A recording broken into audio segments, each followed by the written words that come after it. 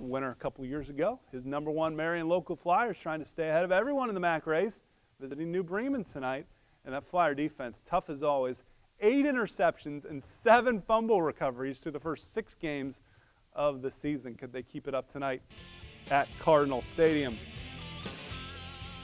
13-0 Flyers first quarter. New Bremen looking to gain some momentum. Nolan Bornhorst in the backfield. Takes it himself, finds no room. That Marion defense so tough. Next play, pitch to Avery Powers, trying to find the edge, but can't, so he cuts it back and taken down by Dylan Heitkamp. Loss of 7. Cards forced to punt. Bornhorst boots it. Look at this, high and long. It's fumbled. Bremen recovers. Marion local will get the ball back, faced with a 4th and 1. Nathan Bruns hands to Henry Keller. Stopped by Caleb Ollig, so good defense by the Cardinals. They're forced to punt again. The fake. Bornhorst to Powers. First down and more.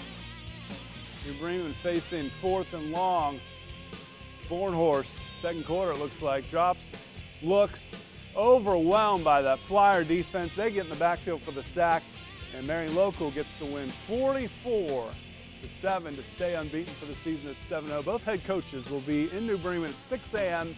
this coming Wednesday for the MAC Coaches Study presented by FCA.